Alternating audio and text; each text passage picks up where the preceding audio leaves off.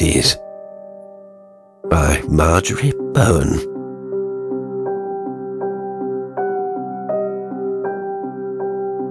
Two young esquires were riding from Canterbury. Jolly and drunk, they shouted and trolled and rolled in their saddles as they followed the winding road across the downs. A dim sky was overhead and shut in the wide expanse of open country that one side stretched to the sea and the other to the Kentish weald. The primroses grew in thick posies in the ditches. The hedges were full of fresh hawthorn green and the new grey leaves of eglantine and honeysuckle, the long boughs of ash with the hard black buds, and the wand-like shoots of sallow willow, hung with catkins and the smaller red tassels of the nut and birch. Little the two young men heeded of any of these things, for they were in their own country that was thrice familiar. But Nick Baitup blinked across to the distant purple hills and cursed the gathering rain. 10 miles more of the open, he muttered, and a great storm blackening upon us. Young Crediton, who was more full of wine, laughed drowsily. We'll light a cottage on the way, Nick. Think you I've never a tenant who'll let me share board and bed? He maundered into singing. There's a light in the old mill where the witch weaves her charms, but dark is the chamber where you sleep in my arms. Now came you by magic, by trick or by spell, I have you and hold you and love you right well. The clouds overtook them like an advancing army. The wayside green looked livid under the purplish threat of the heavens, and the birds were all still and silent. Split me if I'll be soaked, muttered young Baitup. Knock up one of these balls of thine, Ned, but damn me if I see as much as hut or barn. We come to Bannell's farm soon. Or have we passed it? Answered the other confusedly. What's the pother? A bold bird as thou art, and scared of a drop of rain? My lungs are not as lusty as thine, replied Baitup, who was indeed of a delicate build and more carefully dressed in greatcoat and muffler. But thy throat is as wide, laughed Crediton, and God help you, you are muffled like an old woman, and as drunk as a shorn parrot. Tra-la-la, my sweeting, tra-la-la, my May, if now I miss the meeting, I'll come some other day. His companion took no notice of this nonsense, but with as much keenness as his muddled faculties would allow, was looking out for some shelter, for he retained sufficient perception to enable him to mark the violence of the approaching storm and the loneliness of the vast stretch of country, where the only human habitations appeared to be some few poor cottages, far distant in the fields. He lost his good humour, and as the first drops of stinging cold rain began to fall, he cursed freely, using the terms common to the pot-houses where he had intoxicated himself on the way from Canterbury. Urging their tired horses, they came on to the top of the little hill they ascended. Immediately before them was the silver ashen skeleton of a blasted oak, polished like worn bone, standing over a small pool of stagnant water, for there had been little rain and much east wind, where a few shivering ewes crouched together from the oncoming storm. Just beyond this, rising out of the bare field, was a humble cottage of black timber and white plaster, with a deep thatched roof. For the rest, the crest of the hill was covered by a hazel copse, and then dipped lonely again to the clouded lower levels, that now began to slope into the marsh. This will shelter us, Ned, cried Baitup. 'Tis a foul place, and the boars have a foul reputation, objected the lord of the manor. There are those who swear to seeing the devil's own fizz leer from Goody Boyle's windows. But anything to please thee and thy weak chest. They staggered from their horses, knocked open the rotting gate, and, leading the beasts across the hard, dry grazing field, knocked with their whips at the small door of the cottage. The grey sheep under the grey tree looked at them and bleated faintly. The rain began to fall, like straight yet broken darts out of the sombre clouds. The door was opened by a woman very neatly dressed, with large scrubbed hands, who looked at them with fear and displeasure, for if her reputation was bad, theirs was no better. The lord of the manor was a known roisterer and wild liver, and spent his idleness in rakish expeditions with Sir Nicholas Baitup from Bodiam, who was easily squandering a fine property. Neither was believed to be free of bloodshed, and as for honour, they were as stripped of that as the blasted tree by the lonely pool was stripped of leaves. Besides, they were both now, as usual, drunk. "We want shelter, Goody Boyle," cried Crediton, pushing his way in as he threw her his reins. "Get the horses into the barn." The woman could not deny the man who could make her homeless in a second. She shouted hoarsely an inarticulate name, and a loutish boy came and took the horses, while the two young men stumbled into the cottage, which they filled and dwarfed with their splendour. Edward Crediton had been a fine young man, and though he was marred with insolence and excess, he still made a magnificent appearance, with his full, blunt features, his warm colouring, the fair hair rolled and curled, and all his bravery of blue broadcloth, buckskin breeches, foreign lace, top boots, French sword, and gold rings and watch chains. Sir Nicholas Baitup was darker and more effeminate, having a cast of weakness in his constitution that betrayed itself in his face, but his dress was splendid to the point of foppishness, and his manners even more arrogant and imposing. Of the two, he had the more evil repute. He was unwed, and therefore there was no check upon his mischief, whereas Crediton had a young wife whom he loved after his fashion, who checked some of his doings, softened others, and stayed very faithful to him, and adored him still, after 5 years of a wretched marriage, as is the manner of some women. The rain came down with slashing severity. The little cottage panes were blotted with water. Goody Boyle put logs on the fire, and urged them with the bellows.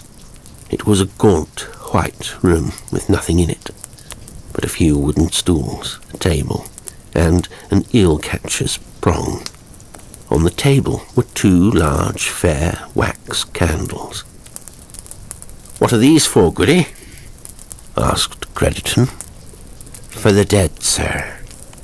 "You've dead in the house?" cried Sir Nicholas, who was leaning by the fireplace and warming his hands. "What do you want with dead men in the house, you trollop?" "It is no dead of mine, my lord," answered the woman with evil civility, "but one who took shelter here and died." "A cursed witch!" roared Crediton. "You hear that, Nick? Came here, died, and now you'll put spells on us, you ugly slut." "No spells of mine," answered the woman quietly, rubbing her large clean hands together. "He had been long ailing, and died here of an ague." "And who sent the ague?" asked Crediton with drunken gravity. "And who sent him here?" Perhaps the same hand that sent us," laughed Sir Nicholas. "Where is your corpse, Goody?" "In the next room." "I have but 2. "And 2 too many. You'll need but a bundle of faggots and a tuft of tow to light it. An arrant witch, contest witch," muttered Crediton. He staggered up from the stool. Where is your corpse? I've a mind to see if he looks as if he died a natural death. Will you not ask first who it is? Asked the woman, unlatching the inner door. Why should I care? Who is it? Asked Sir Nicholas, who had the clearer wits, drunk or sober. Richard Horne, said Goody Boyle. Ned Crediton looked at her with the eyes of a sober man. Richard Horne, said Sir Nicholas. So he is dead at last. Your wife will be glad of that, Ned. Crediton gave a sullen laugh. I'd broken him. She wasn't afraid any longer of a lost wretch, cast out to die of ague on the marsh. But Sir Nicholas had heard differently. He had been told, even by Ned himself, how Anne Crediton shivered before the terror of Richard Horne's pursuit, and would wake up in the dark crying out for fear of him, like a lost child, for he had wooed her before her marriage, and persisted in loving her afterwards with mad boldness and insolent confidence, so that justice had been set on him, and he had been banished to the marsh, a ruined man. Well, sirs, said Goody Boyle, in her thin voice that had the pinched accent of other parts, my lady can sleep her nights now, for Robert Horne will never disturb her again. Do you think he ever troubled us? Asked Crediton with a coarse oath. I flung him out like an adder that had writhed across the threshold. No wonder he did not put a murrain on thee, Ned. He had fearful ways, and a deep knowledge of unholy things. A warlock, God help us, added the woman. Ha! The devil's proved an ill master, then, laughed Crediton. He could not help Richard Horne into Anne's favour, nor prevent him lying in a cold bed in the flower of his age. The devil, smiled Sir Nicholas, was over busy, Ned, helping you to the lady's favour and a warm bed. You were the dearer disciple. Oh, good lords, will you talk less wildly with a lost man's corpse in the house, and his soul ride in the storm without? Begged Goody Boyle, and she latched again the inner door. Murk filled the cottage now. Waves of shadow flowed over the landscape without the rain-blotted window, and drowned the valley. In the bitter field, the melancholy ewes huddled beneath the blasted oak, beside the bare pool, the stagnant surface of which was now broken by the quick raindrops. A low thunder grumbled from the horizon, and all the young greenery looked livid in the ghastly light of heaven. I'll see him, said Ned Crediton, swaggering. I'll look at this gay gallant in his last smock, so that I can swear to Anne he has taken his amorous smile to the earthworms, surely. Look as you like, answered Sir Nicholas. Glut your eyes with looking. But you'll remember, sirs, that he was a queer man, and died queerly, and there was no parson or priest to take the edge off his going, or challenge the fiends who stood at his head and feet. Saw you the fiends? Asked Ned curiously. Question not what I saw, muttered the woman. You'll have your own familiars, Esquire Crediton. She unlatched the inner door again, and Ned passed in, bowing low on the threshold. Good day, Robert Horne, he jeered. We parted in anger, but my debts are paid now, and I greet you well. The dead man lay on a pallet bed with a coarse white sheet over him that showed his shape but roughly. The window was by his head, and looked blankly on to the rain-bitten fields and dismal sky. The light was cold and colourless on the white sheet and the miserable room. Sir Nicholas lounged in the doorway. He feared no death but his own, and that he sat so far away it was but a dim dread.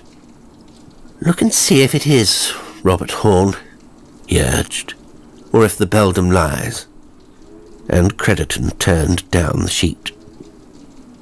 "'Tis Robert Horne," he said. The dead man had his chin up-tilted, his features sharp and horrible in the setting of the spilled fair hair on the coarse pillow.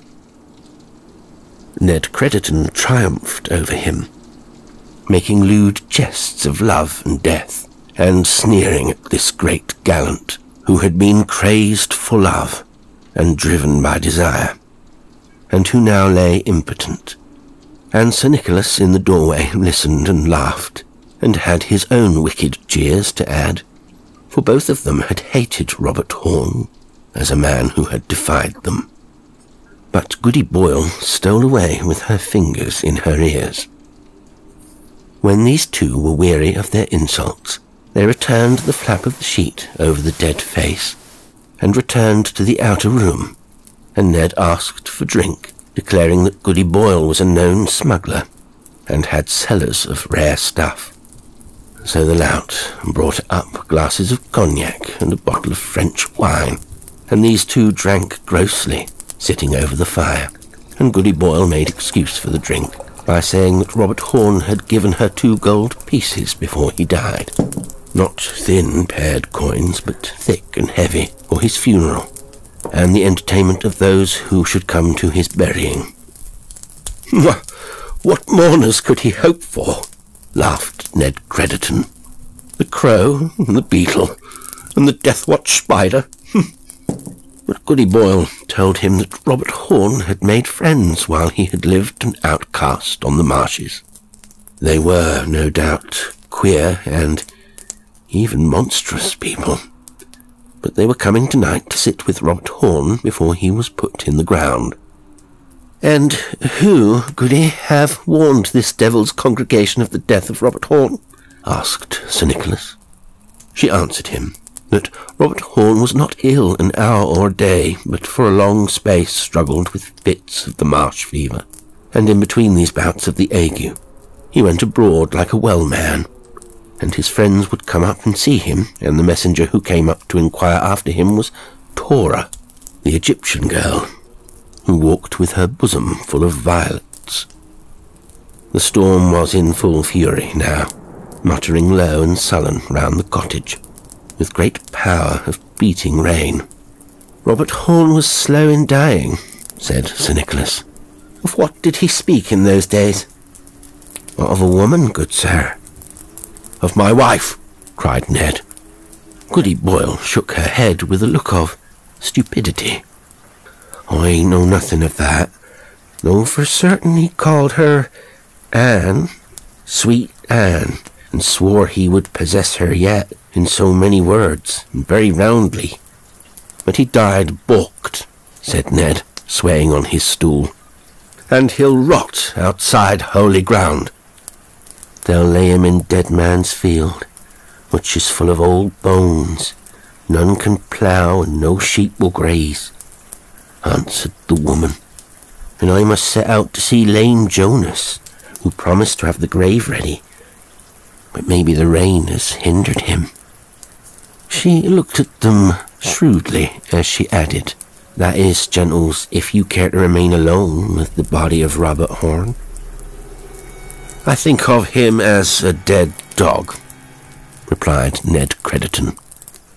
And when the woman had gone, he, being loosened with the French brandy, suggested a gross jest. "Why should Robert Horne have all this honour, even from rogues and Egyptians? Let us fool them, throwing his corpse out into the byre, and I will lie under the sheet, and presently sit up and fright them all with the thought it is the devil." Sir Nicholas warmly cheered this proposal, and they lurched into the inner chamber, which was dark enough now by reason of a great northern cloud that blocked the light from the window. They pulled the sheet off Robert Horne, and found him wrapped in another that was furled up under his chin.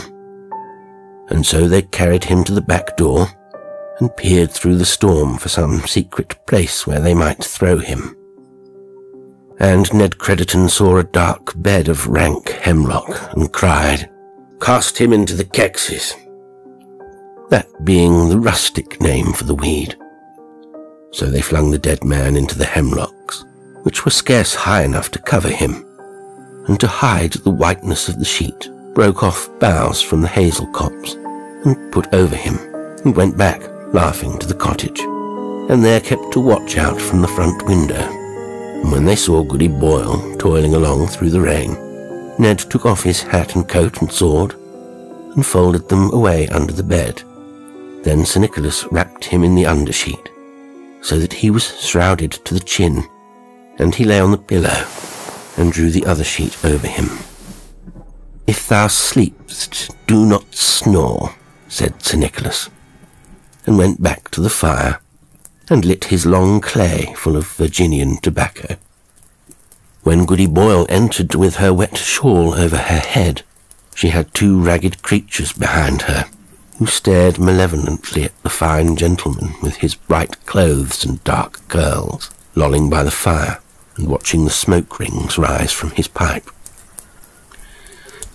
"Esquire Crediton has ridden for home," he said, "but I am not minded to risk the ague," and he sipped more brandy, and laughed at them, and they, muttering, for they knew his fame, went into the death chamber, and crouched round the couch where Sir Nicholas had just laid Ned Crediton under the sheet.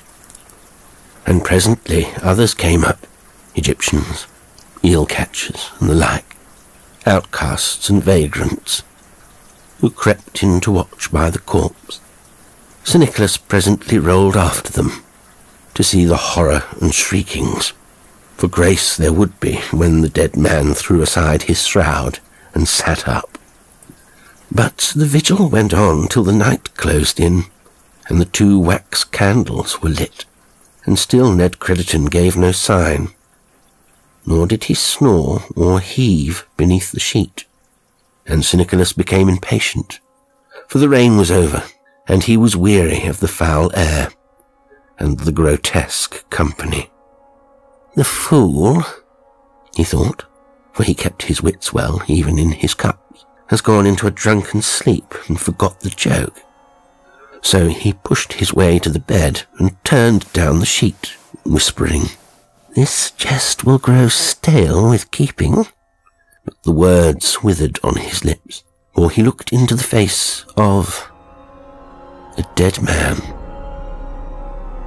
At the cry he gave, they all came babbling about him, and he told them of the trick that had been put upon them. "But there's devil's work here," he added, "for here is the body back again, or Ned Crediton dead and frozen into a likeness of the other." And he flung the sheet end quickly over the pinched face and fair hair. "And what did ye do with Robert Horne, outrageous dare fiend that ye be?" demanded an old vagrant, and the young lord passed the ill words and answered with whitened lips, "We cast him into yon bed of Kecksies." And they all beat out into the night, the lout with a lantern. And there was nothing at all in the bed of Kecksies, and Ned Crediton's horse was gone from the stable. "He was drunk," said Sir Nicholas, "and forgot his part, and fled that moment I was in the outer room." "And in that minute did he carry Robert Horne in alone and wrap him up so neatly?" queried Goody Boyle. "We'll go in," said another hag, "and strip the body, and see which man it be." But Sir Nicholas was in the saddle. "Let be," he cried wildly. "There's been gruesome work enough for tonight. It's Robert Horne you have there. Let be. I'll back to Crediton Manor." and he rode his horse out of the field. Then more quickly down the darkling road, for the fumes of the brandy were out of his brain, and he saw clearly, and dreaded many things.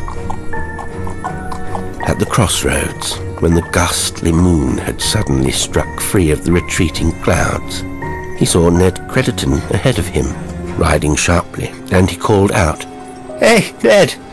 What have you made of this jest? This way it is but a mangled folly." "What matter now for jest or earnest?" answered the other. "I ride home at last."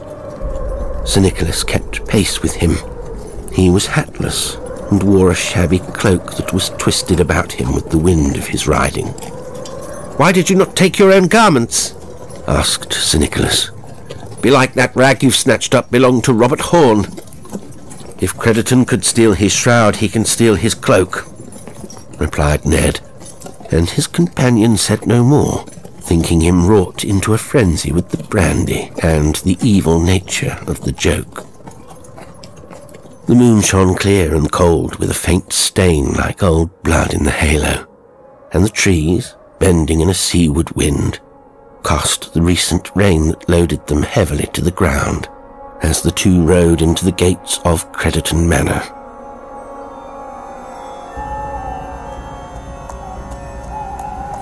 The hour was later than even Sir Nicholas knew. Time had been blurred for him since the coming of the storm, and there was no light save a dim lamp in an upper window. Ned Crediton dropped out of the saddle, not waiting for the mounting block, and rang the iron bell till it clattered through the house like a madman's fury. "Why, Ned, why this panic homecoming?" asked Sir Nicholas, but the other answered him not, but rang again. There were footsteps within, and the rattle of chains, and a voice asked from the side window, "Who goes there?" And Crediton dragged at the bell and screamed, "I, the master!" The door was opened, and an old servant stood there, pale in his bedgown. Ned Crediton passed him, and stood by the newel post, like a man spent, yet alert. "Send someone for the horses," said Nick Baitup, "for your master is crazy drunk. I tell you, Matthews, he has seen Robert Horne dead tonight." Crediton laughed. The long rays of the lamplight showed him pale, haggard, distorted with tumbled fair hair, and a torn shirt under the mantle, and at his waist a ragged bunch of hemlock thrust into his sash. "A posy of Kecksies for Anne," he said, and the sleepy servants, now up, began to come into the hall, looked at him with dismay. "I'll lie here tonight," said Sir Nicholas. "Bring me lights into the parlour.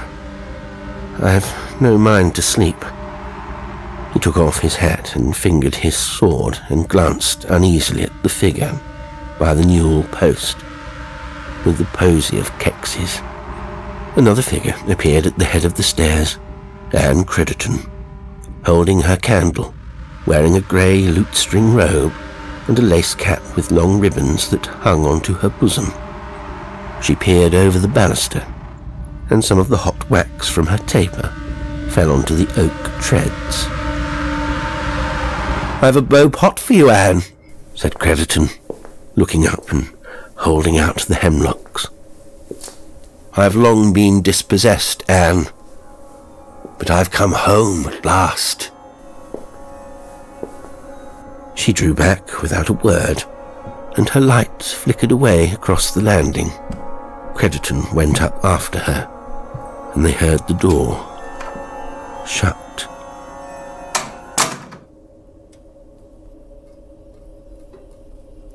In the parlour, the embers had been blown to flames, and fresh logs put on, and Sir Nicholas warmed his cold hands, and told old Matthews, in a sober manner for him, the story of the jest they had striven to put on Goody Boyle, and the queer, monstrous people from the marsh, and the monstrous ending of it, and the strangeness of Ned Crediton. It was not his usual humour to discourse with servants, or to discuss his vagrant debaucheries with any, but tonight he seemed to need company, and endeavoured to retain the old man, who was not reluctant to stay, though usually he hated to see the dark face and bright clothes of Nick Bateup before the hearth of Crediton Manor. And as these two talked, disconnectedly, as if they would fill the gap of any silence that might fall in the quiet house, there came the wail of a woman, desperate yet sunken. "It is Mistress Crediton," said Matthews, with a downcast look. "He ill-uses her? God help us, he will use buckles and straps to her, Sir Nicholas." A quivering shriek came brokenly down the stairs, and seemed to form the word mercy. Sir Nicholas was an evil man who died unrepentant, but he was not of a temper to relish raw cruelty or crude brutalities to women. He would break their souls, but never their bodies. So he went to the door and listened, and old Matthews had never liked him so well as now when he saw the look on the thin, dark face. For the third time she shrieked, and they marvelled that any human being could hold her breath so long, yet it was muffled, as if someone held a hand over her mouth. The sweat stood out on the old man's forehead. "I've never before known her complain, sir," he whispered.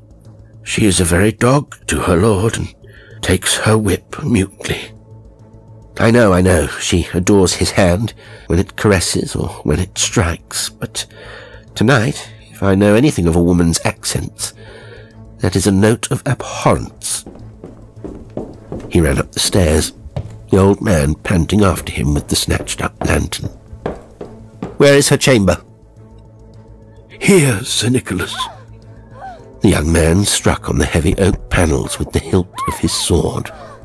Madam Crediton, why are you so ill at ease?" She moaned from within. "Open to me, I'll call some of your women. Come out." Their blood curdled to hear her wails. "Damn you to hell!"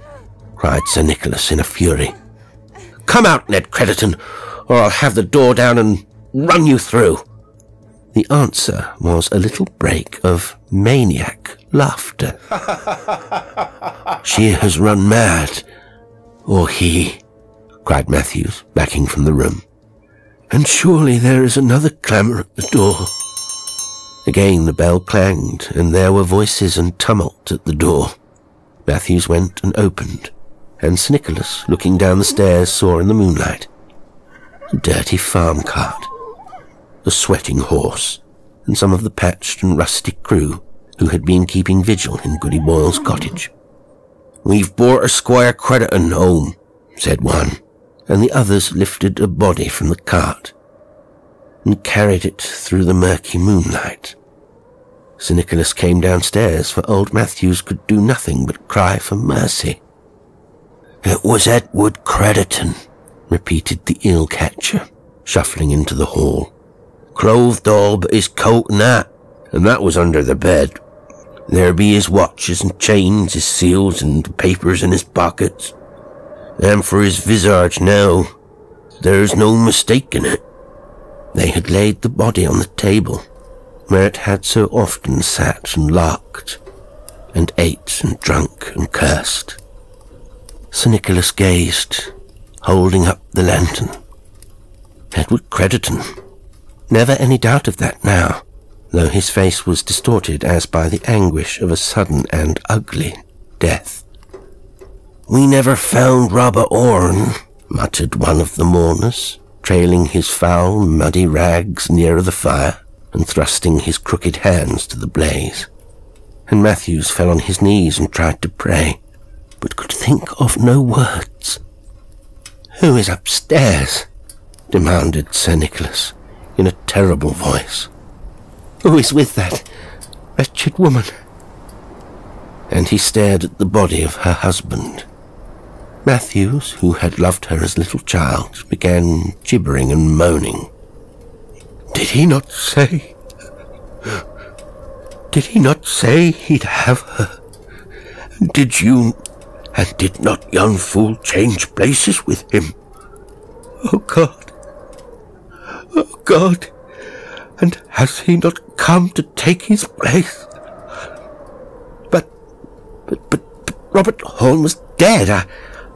I saw him dead, stammered Sir Nicholas, and set the lantern down, for his hand shook so the flame waved in the gusts. "Ah!" shrieked old Matthews, grovelling on his hands and knees in his bedgown. "Might not the devil have lent him his own body back for his own pitchy purposes?" They looked at him a little, seeing he was suddenly crazed. Then Sir Nicholas ran up the stairs with the others at his heels, and thundered with his sword, and kicked and shouted outside Anne Crediton's chamber door. All the foul, muddy, earthy crew cowered on the stairs and chittered together, and in the parlour before the embers, old Matthews crouched, huddled, and whimpered. The bedroom door opened, and Robert Horne came out, and stood and smiled at them. And the young man in his fury fell back, and his sword rattled from his hand to the floor. Robert Horne was a white death, nude to the waist, and from there swathed in grave clothes. Under the tattered dark cloak he had ridden in was his shroud, knotted round his neck. His naked chest gleamed with ghastly dews, and under the waxen polish of his sunken face, the decayed blood showed in discoloured patches. He went down the stairs, and they hid their faces while his foul whiteness passed. Sir Nicholas stumbled into the bedchamber. The moonlight showed Anne Crediton tumbled on the bed, dead, and staring with the posy of Kecksies on her bare breast, and her mouth hung open, and her hands clutching at the curtains.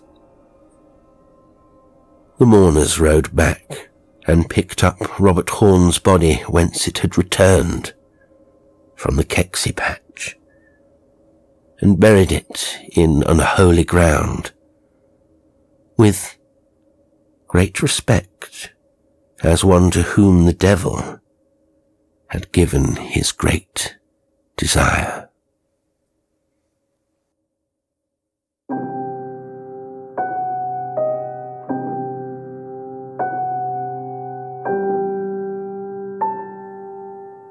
Today's story was Kecksies by Marjorie Bowen. It was read by Jasper L'Estrange. I do hope you enjoyed it, and until next time, sweet dreams.